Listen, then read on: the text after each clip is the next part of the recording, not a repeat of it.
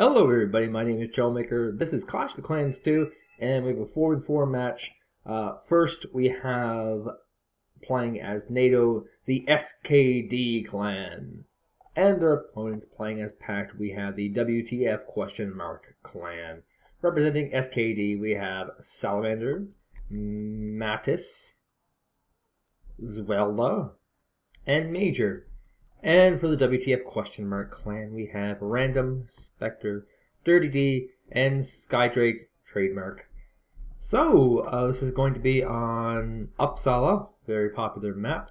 And this is round, I attempt to say 3, but then there's that kind of half bracket there, so it could be considered 4. We'll just call this round 3. Of the main rounds anyway, and this course is Conquest mode, which has become the standard mode from the game. It's official. It is now standard, and because these commands are very, very important. Also, we have 1, 2, 3 commands, not too many. This map, of course, is kind of a 5 command minimum start. So you have 1, 2, 3, 4, 5. And then you fight off for the middle. So hopefully they'll pound in some more commands here. Relatively soon. They do have interesting choice. A command helicopter, of course. They're only 100 points. They do travel a little faster if you give them a start like this. And they're also very mobile. So they can do some cutesy things like fly over here, grab this location. So then when the attack comes in, there's no reinforcements. There's not a lot of amazing things you can do with a command helicopter power, so that's kind of problematic. Looks like loadouts are mostly done. Let's see where the commands are here. 1, 2, 3, 4. So fifth one here, 5, and looks like they hit their minimum here. WTF has 5 commands. And how they lay down 5 commands, it looks like a little bit. See, I usually start off putting down commands. I don't know other people, but I put down the number of commands I'm going to put in the game right off the bat. So 1, 2, 3, 4. It looks like they're going to go 1 less, which means they will have a higher unit count. And if they can make that worthwhile, it will work. Basically, in order for this to work, all these forces here have to get over here into these 2 locations. And then after the fact, they'll reinforce and grab possibly this Lima base here. And then they should be able to grab Echo and Foxtrot. That's assuming, of course, that they can be successful in their pushes. That's one big thing. Note, though, there will be some airborne infantry here for WTF. They have, actually, I stand corrected. They do not have any airborne infantry at all. This is absolutely bizarre, actually, because airborne infantry has become such a standard in the game that not having them is just weird. And they're using a lot of very tank-heavy units, actually, going for the T-80Us, T-64s. Has 2 tank destroyers here, the Shallows.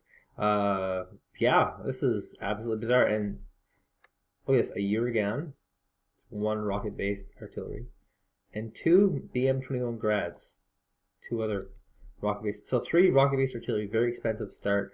I have to see what the method is for this madness, because I know a lot of teams that practice a lot have really planned out some cutesy things with napalm and rockets. That gets really weird.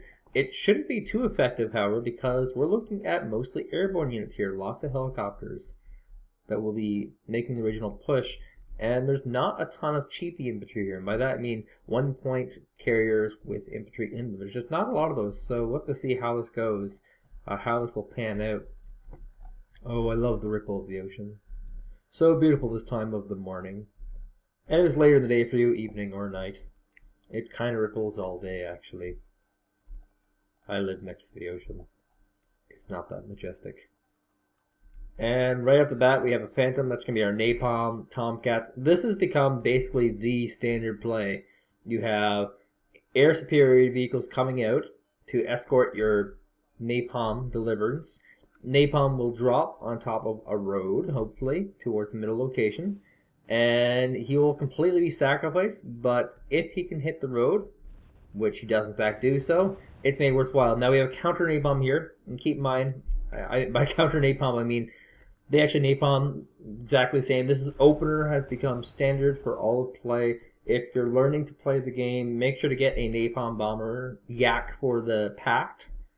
And yeah, always do this. This is basically good standardized play. Originally seen as being kind of cheesy, but it has kind of opened up to being very, very good. So it looks like Delta Force has been deployed into this Echo base, so they will in fact be able to secure Echo, which is very, very good.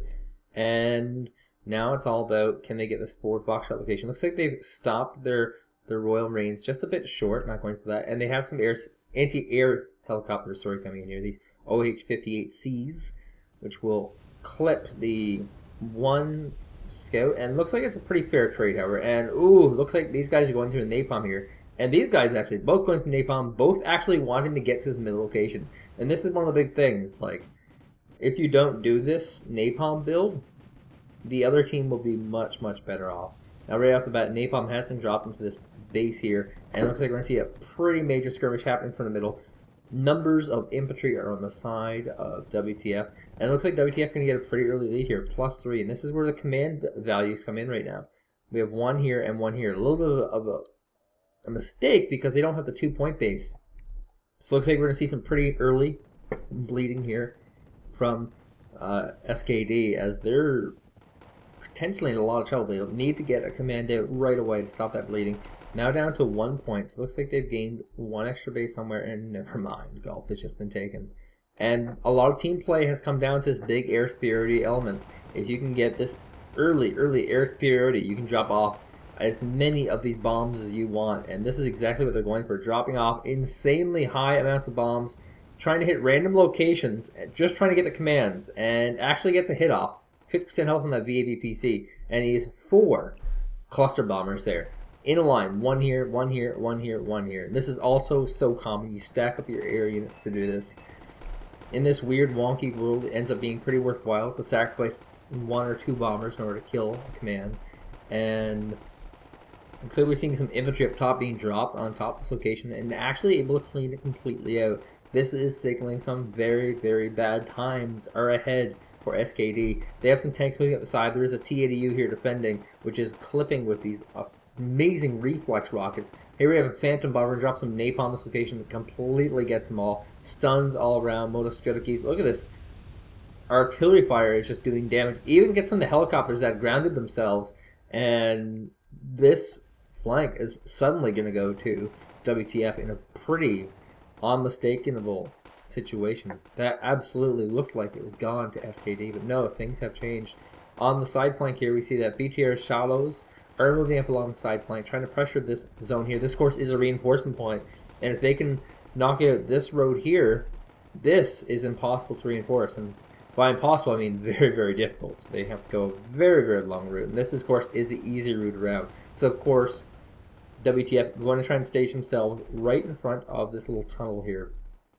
Everything moves outside this tunnel. If they get outside that tunnel, they're in the gold, and actually cleaning out a lot of units here. So SKD in a lot of trouble. This is the winner's bracket, so no one's losing forever here. It's absolutely possible that SKD could go to loser's bracket today, and WTF will continue on. Battle for the middle, however, is looking kind of good here for SKD, and so they do have a chance. They need to get a command out very, very quickly, though, and so far they're struggling. Hold on. Speaking of which, here's the command that I was speaking about, Italy. So basically, SKD can put a command right here and get the +1, but in the long term, they need to clean up this area. They absolutely need to clean up this area. Need to get this main road working so that they can do something. And oh my god, WTF has actually secured this 1-point Echo base, and suddenly things are going very, very badly. There are lots of Marines in the middle. They will in fact clear all these Motostrelkis, but they need to get those precious commands out. In fact, this command hasn't been stopped yet. It's still continuing on, trying to find the safest location, and the bleeding will continue. BTR Shallow in the distance going to do some crazy amounts of damage to these Leopard 1A, I, and O. These are like a weird one, yeah. They're like Norway's variant. Very, very strange named tanks. And here comes another tank bush, unable to clean out this location, to secure this location. SKD will in fact be able to push through and completely reinforce this route. Now there is some conquerors in the woods here. They will have to pick these out. And after that, they'll be able to reinforce this road. They'll be able to put a command here and potentially move into this base. Now, this Foxtrot base in the middle has a stronger strategic importance compared to this Echo base, because this Foxtrot base can go down this road to hit here. It can go straight down that road, go for the main base. It can go down the Delta road to this base. It has lots of avenues of attack. It can go down this road. So there's tons of stuff you can do with this middle base once you secure it. It's a huge crossroads the entire map. Speaking of which, this huge push-up has happened here, and so this Lima base will have to be defended somewhat. So far, it's only a single Revetka, which, as far as I can tell, is completely invisible right now. Some rockets will, in fact, get wasted on these U-rolls. Not wanting to waste these. This is going to cost just a little bit of supply as he's throwing away his empties. And actually, this causes immediately the WTF plan to throw some cluster bombs and might actually get a command here. Oh, cluster bombs, wrong locations! Just barely missing everything. But the Revetka is in position now. It should be able to move up. There's also a Bradley CFE coming up. Of course, is a very deadly recon. In European escalation, this was kind of the bee's knees of vehicles. Like, everyone wanted to have one of these because they were just so good. It's a tank that has recon. Why wouldn't you not want that? Very balanced in airland battle. Battle for the middle will continue on. Looks like we're going to see some napalm. And of course, this has become the most popular use of Bertino in the game. Keep in mind, there's now 4 very expensive artilleries on the map right now for the pack players. Very heavily artillery invested. And yeah, they're just going to try and burn out these numbers best they can and slowly stage in some modal strategies. It's going to be a small progressive play. And they can do small progressive because honestly they're ahead. Looks like trying to get a Spetsnaz forward to try and do some spotting position, of course. If you can get a spotter, you can actually put some AT vehicles. And I'm not even sure if they even have AT vehicles in their deck. Not very popular, but you can use AT vehicles for this spot and just hit from the long distance. A lot of very cheap, cost-effective ones to do this with, specifically if you're a pack player, but really good for your NATO as well. And here comes another napalm, able to strike the entire village. So these assault engineers should pretty much all die. The patents are going to get pulled back, and the assault engineers are getting pulled out, which is kind of close to a mistake because it means they're very vulnerable. Luckily, there's nothing here to hit them, so they should be mostly fine, as the patent will also clear some or most of the fire. And oh god, this artillery fire and barraging and this bombing has been so effective. T-64 is pulled back, realizes like, oh god, it's a Bradley CFV, run! But the Bradley CFV actually able to get 2 kills right off the bat. Now BMP-3s have some crazy range, but oh my god, it's like nuclear bombs went off. Speaking of which, my dogs are humping each other right now. If you're wondering that groaning noise, that's love. Doggy love. Here comes a tomcat. Gonna try and pick off something. Oh my god, it gets intercepted by MiGs, but somehow able to pick off one himself and get away. That's absolutely insane. And another MiG will go on to AA. Ooh, air dominance might be shifting relatively soon.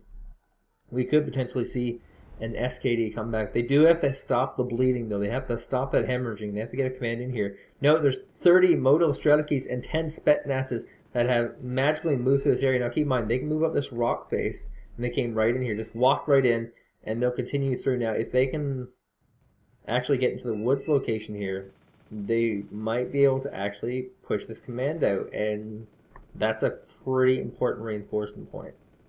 Without this reinforcement point, they cannot reinforce this forward line. And the Spetsnaz, of course, is trying to get away. The Moto strategy also trying to move forward. He wants the Spetsnaz as a spotter, and he might be trying to run to one of these towns. He wants the Moto Strategies to kill. Looks like the Moto Strategies are caught, though. They will not be able to get this done. And, yeah, a little bit of a failed attempt there by random. Absolutely everything targeting it should be mostly fine. M1 Abrams might pick off a free BTR-60 PP. Yes, it does. Absolutely free. Now, these woods, of course, are kind of creepy here. And by creepy, you can creep on in. Spetsnaz can move around the side here, move along here, and provide spotting vision to kill the command here. And of course, spotting vision also important in a game where there's fixed-wing aircraft, because you can drop a bomb on top of it and just kill it. Speaking of which, Spetsnaz got completely caught there. Motor Strategies will in fact go liberated, and this push through the woods here might just be very too effective. The command here has been destroyed. It was spotted and destroyed by a bomber, and now there's an air unit here. Now the problem with these helicopters is that they can get targeted down by AA, which is pretty bad. And ground units when it's on the ground. So it becomes really cost ineffective pretty fast when they can just throw a whole bunch of air superiority fighters or an AA helicopter or anything along those lines at it. Speaking of which, oh my god, reflex rockets. This is one of the few times in the game where range becomes insanely cost effective. It's when you have that one unit that's maximum range.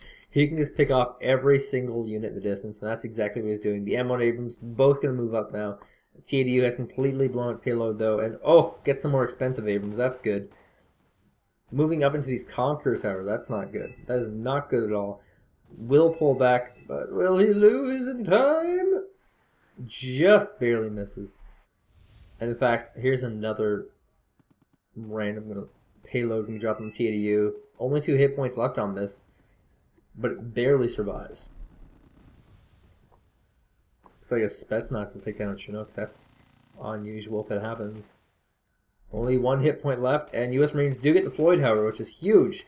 The Chinook will go down, but the Spetsnaz, of course, could go down as well.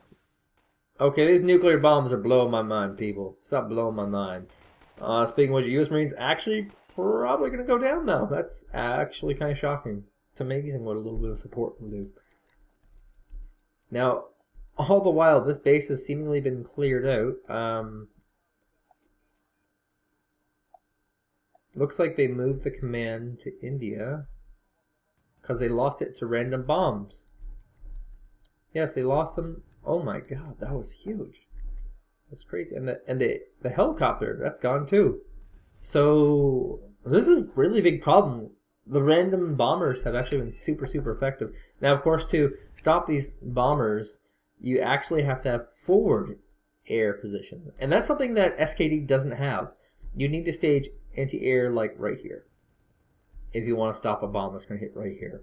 Or, you know, for here, you need to be up here. And that's really hurting. These flanks have hurt quite a bit. And this is just going to cause a continued forward push up in these TADUs, pick off the remaining assets, and they'll also be able to move up this bridge road here and go and strike in from a side flank. As well, they can move in another command and continue moving ahead. They're already at 70%. They might be doing the perfect storm here, the perfect race, and they might actually be able to take this all for little to nothing. Phenomenal effort here from WTF, actually using a ridiculous amount of artillery. Here's 3 more mortars on the map, so that's 10 artillery units on the map total for WTF. Might be trying to shift at the metagame just a little bit here by switching to high artillery, because of course artillery are very good against vehicles and the infantry that are usually within them, so that's something. And gone very heavily with this attrition-based play, using a lot of aircraft, even using AA aircraft to pick off the units, wiping out as much anti-air as possible. Here comes a Nighthawk, not really able to do much damage, gets a stun on this command here, not too much. And yeah, this match is over. Looks like I will be officially declaring WTF will in fact move on to the semifinals. I think it's the semifinal round of the Clash of Clans. Could be quarterfinals. I'm not sure how the losers bracket works out just yet. It could be quarterfinals. If it's quarterfinals, cool. And of course, SKD will be moving into the losers bracket. I can't tell you who they'll be facing. I assume by this point the quality of the talent in the losers bracket will be quite high, however, and we could see them again, absolutely. Obviously, huge misstep by not taking this 2-point base early on. Huge misstep by not securing this Foxtrot location while his opponent secured the Echo base. Lots of mistakes being made all around. Lots of stuff to learn from. And the beauty about losing is that you can learn from your mistakes. If all you do is win, you can't really improve too much. You have to lose a bunch. You have to be shown up a little bit. Otherwise, you're going to do the exact same thing that worked for you.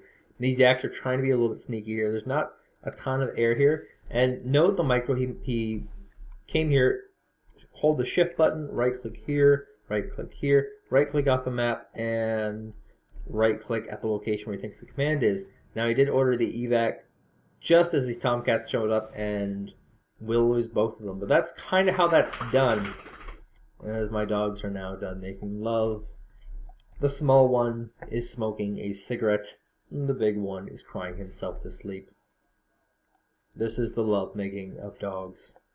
Yeah, speaking of which, I don't know where that happened. Suddenly we're at +3. Oh, the hotel base has been retaken. Unfortunately, a little bit too late. Too little too late, of course. My name is Trailmaker. If you enjoyed this, you want to see more, subscribe to the channel. Like the video.